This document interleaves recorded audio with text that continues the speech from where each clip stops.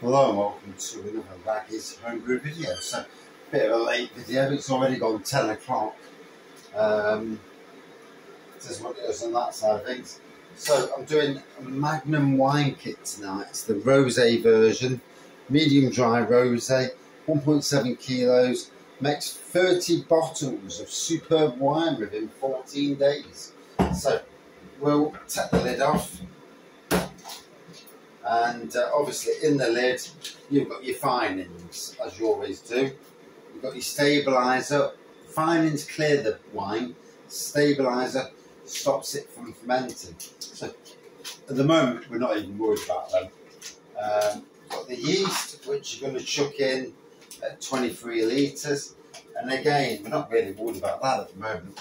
So I'm boiling the kettle. Quickly get the kettle, got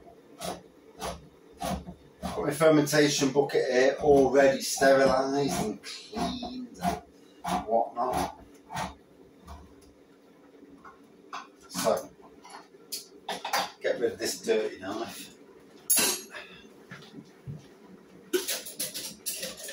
Get a clean knife just to pop open the lid, as you do. There we go, there's the syrupy stuff. Chuck that in. Chuck in the first. Now obviously we want to clean, when you think about it, we want all the juice out of the, and it's pretty clean already, to be fair.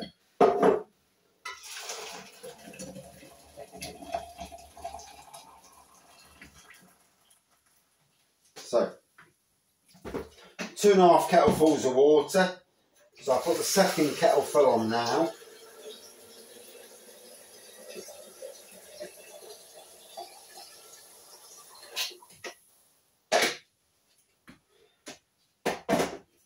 Chuck that on. Second kettle.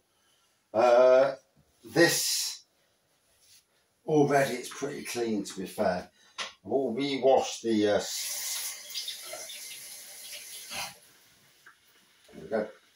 So we'll just give it a swirl round. Make sure there's no malt or wine extract, whatever you want to call it, in there. Put that there out of the way. Chuck this in, and obviously always wearing hot. Oh, no. Look at that, pristinely clean. And it's hot. So for God's sake, don't burn yourself. Yeah, as I nearly just did.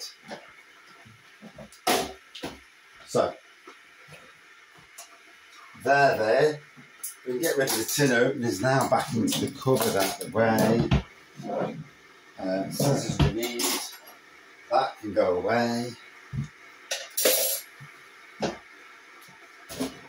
Right, kettle's boiling. 4 bags of sugar are now going in.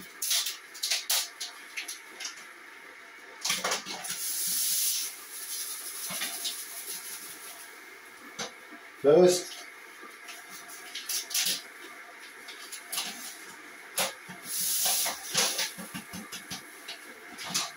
second,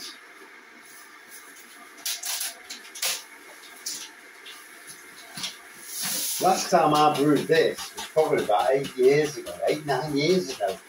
I was still at Sainsbury's the last time I brewed it, and I left Sainsbury's in 2015, so that was 9 years ago. So this is going to be 10 or 11 years ago since I last brewed this.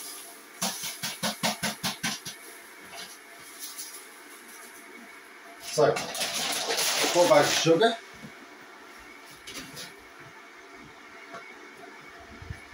Now's the time to stir it. Get it stirred round, get rid of the sugar.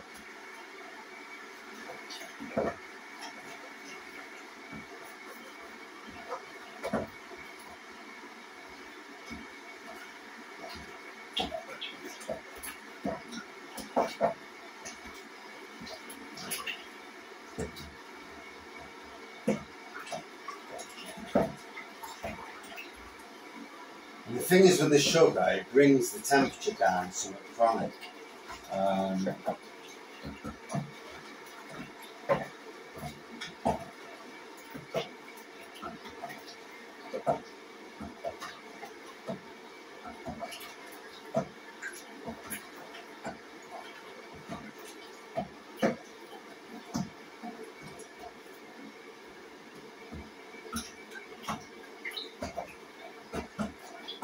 To be fair, now the wine extract is like a syrup.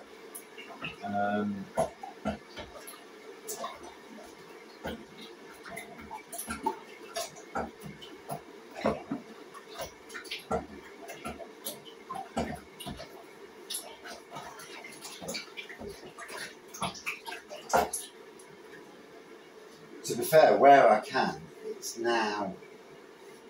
I've gone round, got rid of the sugar where I can. The only problem is the heating element is in the way on this. You wouldn't normally get that on a normal fermentation bucket. So that's interesting.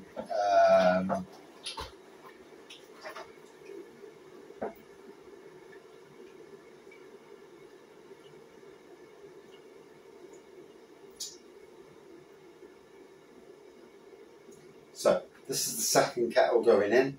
There's another half a kettle full going in after this. If in doubt, stick to the instructions, because the instructions are probably better than my instructions.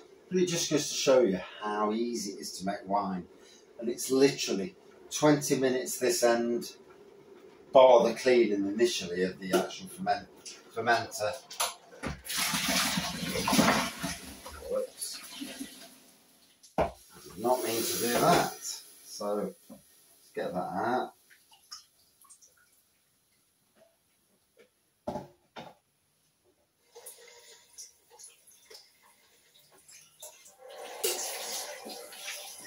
So yeah, certainly didn't mean to drop the fucking lid in it.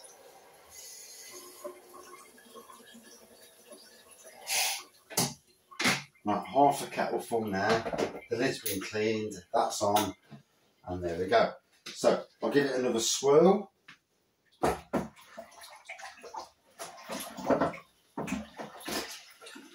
And yeah, there's no sugariness there or anything. So I'm both going to fill with hot water and cold water to get to 23 litres. So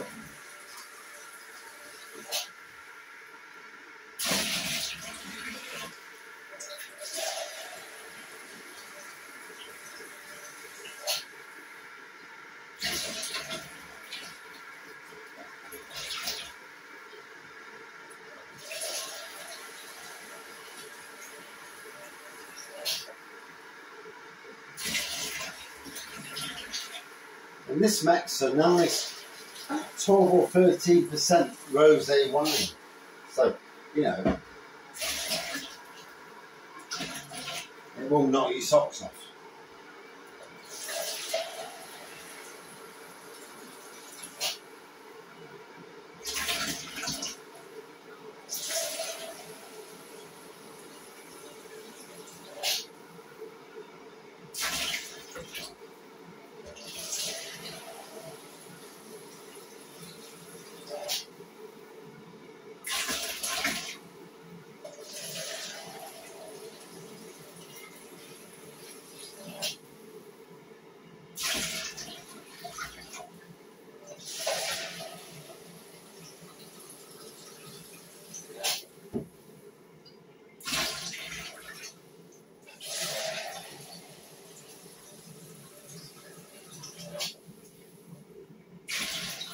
And we're going there, you know, we're already nearly on 19.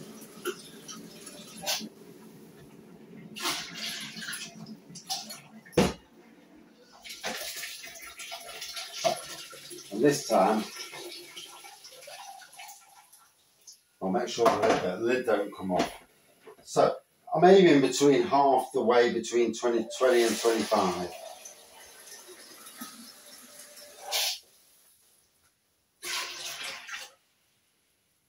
So, a little bit more, about half of it.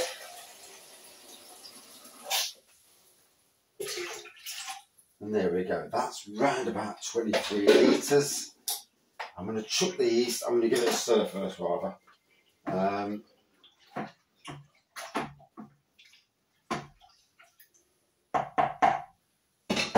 Chuck the yeast in. There's the yeast. And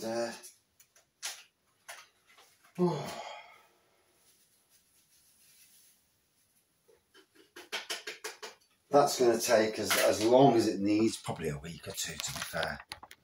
And then you've got finings to put in for it to clear. But there you go. And that is Magnum Rose Wine, one of the cheapest wine kit on the market, and it's super bloody easy to brew. Really easy. And that's it. It's took me 11 minutes. That's ridiculous. But that's at some speed, mind you. But thank you for watching. See you soon.